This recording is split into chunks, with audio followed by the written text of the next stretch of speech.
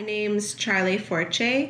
I come from Simpcw, and I am the language teacher at Neqweyqwelsten School.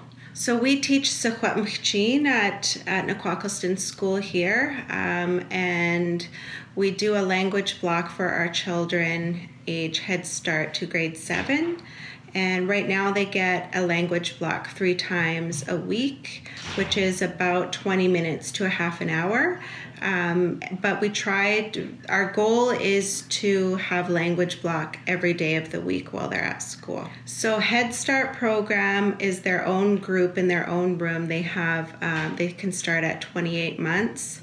And then they go up to age 4. They also have a parent and toddler drop-in day, but they really have an open door to policy. So any infant or child in our community who wants to participate in the program, they're welcome to come.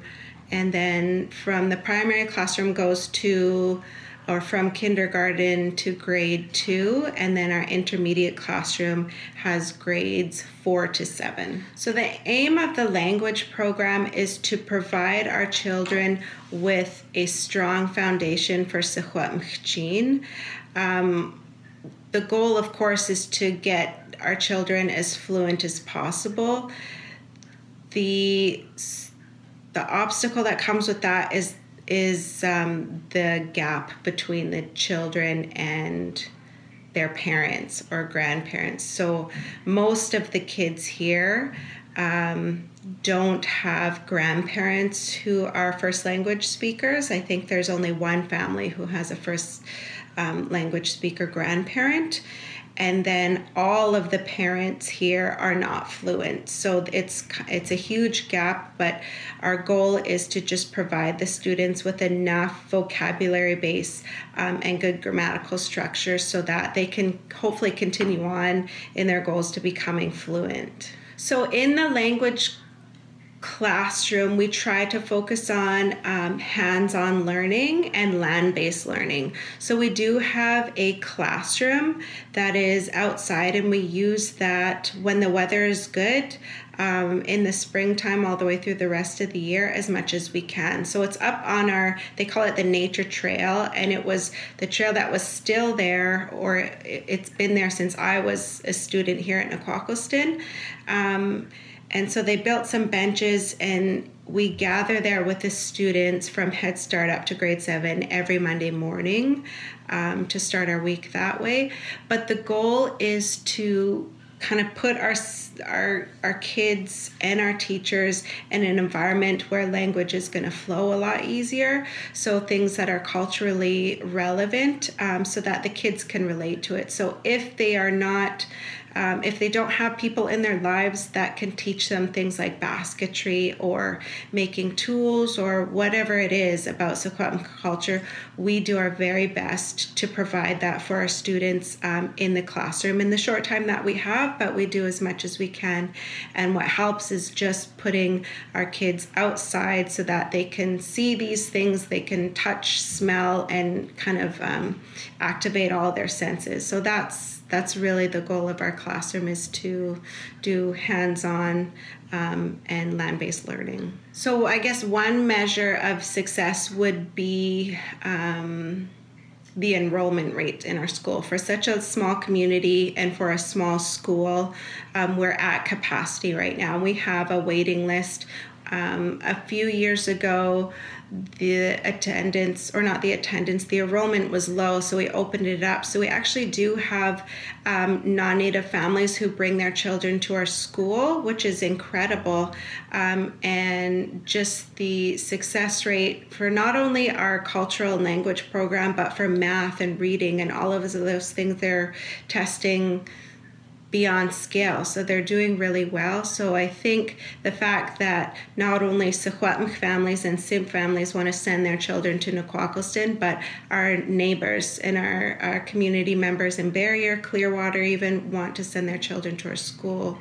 So that would be one measure of success. Another is to see the pride in them. So we offer we tried to teach as many hand drum songs to our children, and that was only introduced back into Simpcw maybe 6 years ago.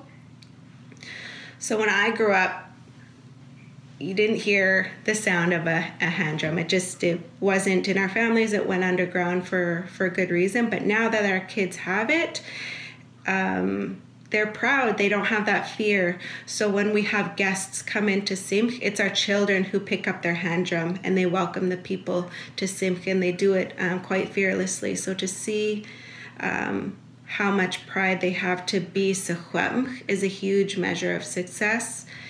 And probably the third measure of success that I see is that they are using Secwepemc outside of the classroom. So when they have the vocabulary and the skills to communicate with each other in Secwepemc that's not in a classroom setting, I think that's probably the ultimate measure of success for teaching language. A few challenges that we have, one of them I mentioned a little bit earlier was about the generation gap with learning language. So none of the parents are fluent speakers. Secwepemc skipped a generation for our people, and it's like that all across Indian countries. So for us to instill as much Secwepemc and vocabulary base with our students, they just don't have people to practice with at home. And the ultimate goal of language revitalization is to have the language spoken in the home and out in the community, because languages don't survive just inside the classroom. So that's probably our biggest challenge that we've come to date, is that they just don't have enough first language speakers or fluent speakers to practice with. Another challenge here probably would be space as well. We're a very small school, but as we grow in numbers, we just don't have the space to take in as many students as we would like. For me, it would be providing an education that is relevant, that our children can relate to, and that would build a strong foundation for them to be proud of who they are and strong with who they are, so that when they go out into the world, they have all the tools and all the building blocks that they need to succeed out there. So for me, I just think of when I was a child, our parents started this school. So this started as a parent-run school. They decided that whatever was being offered in the public school system, it was failing our kids. It was failing Secwepemc kids. So they decided to take control themselves. This school started in the corner of the gym, and it had 3 students and they had 1 teacher, but they just decided, no, we're going to do it.